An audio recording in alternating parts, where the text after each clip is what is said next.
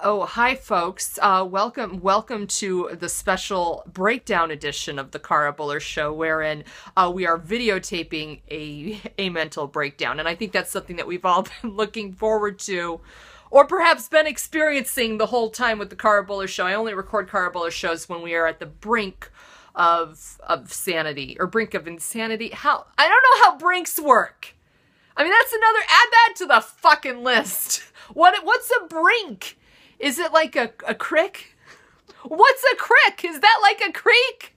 What's a creek? Is that like a cave? No! That's a comedy club here in New York that I've been banned from. Socially, by my social anxiety, I've been banned from it. Not an official ban, but that is the classic Cara Buller ban, where my extreme self-hate prohibits that I enter certain locations. Also, my extreme being 500 years old. Okay, I'm not that old, and also it's well preserved thanks to the retin-A starting at the age of 9. Folks, what are we here to talk about? We're here. I mean, we're certainly here to talk about me.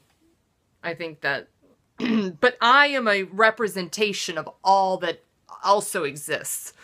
And what I'd like to talk, I know the hair it's a statement haircut. It's a statement due, folks. The statement is, if one more person needs something from me, sends me an email, makes a phone call, or says, hey, Cara, I'd like to run something by you, that person can absolutely go fuck themselves. Okay? I'm at the end of my fucking rope. I got a day job. Terrible idea. Got some major money coming in, so it's not that bad of an idea. But anyway, it's a permanent job, and I'm at the end of my rope. I got a comedy career. I'm headlining up in the Catskills. This is my childhood dream. Didn't know about Catskills in my childhood, so that's a lie.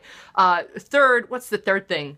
Folks, Mama is, I do believe, the hero in an alcoholic family system.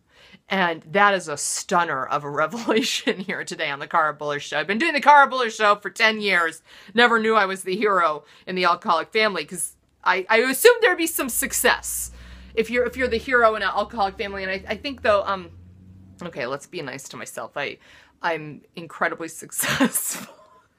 I can't even say it. How am I successful? Anyway, I'm here to help people who might be the hero in the alcoholic family. What are the signposts? What are we looking for when we have a hero in an alcoholic family? An extreme sense, a hyper responsibility. You think you have to do it. No one else is going to do it. I'm going to start crying right now. Because this is really deep shit. The hero feels... God damn it, you guys, this is too fucking heavy. Trying to do a comedy show, and I'm crying about... I mean, this is how it goes. This is the power of live television, you know? You never know when you're gonna have a moment, right? And I know we saw the Grammys this year, we saw the Super Bowl, and that was some good television. But also, I think what we're having right now is also some really, really powerful television. The hero in the alcoholic family feels like they need to fill the void. They need to be the adult. Because nobody else is being the adult. Folks, I did not know I didn't know there was... didn't know there was this much going on. And yet I did, right? Right. And yet we do know. When you have stopped having any regard for your physical appearance, something's going on. I want to recommend 2 documentaries about alcoholism, you guys. If you're needing to have some fun and just have some extra time, like I do, I watch documentaries on alcoholism. The first one is Betty's Story, The Life and Death of an Alcoholic. Oh God, I can't even get through this TV show.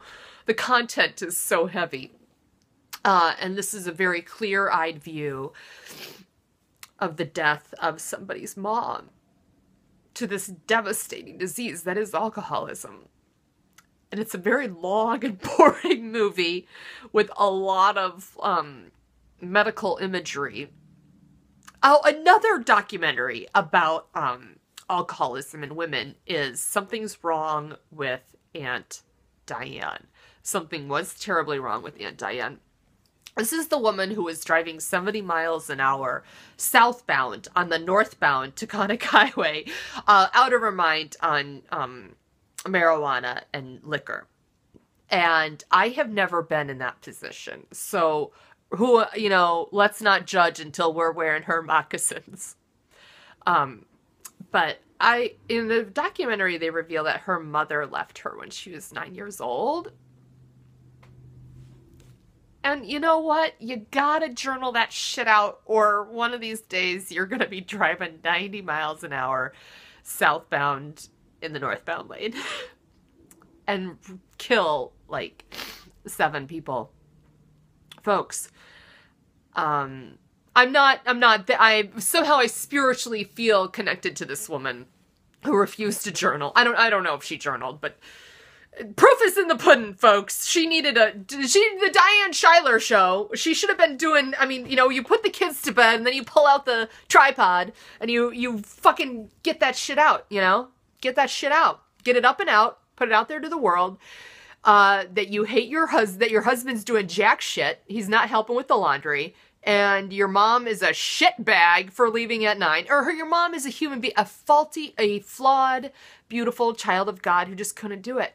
I am coming to believe in this idea that we're all just doing the best we can. I think a lot of us hated that phrase at first. I've heard this, that's just like, no, people need to be doing better than the best that they can. And they just can't, That is a much better... you guys, I really understand the quality of television that I'm making right now. But you know what? Guess who's doing the best she can, television making wise? Cara Buller, right? I'm gonna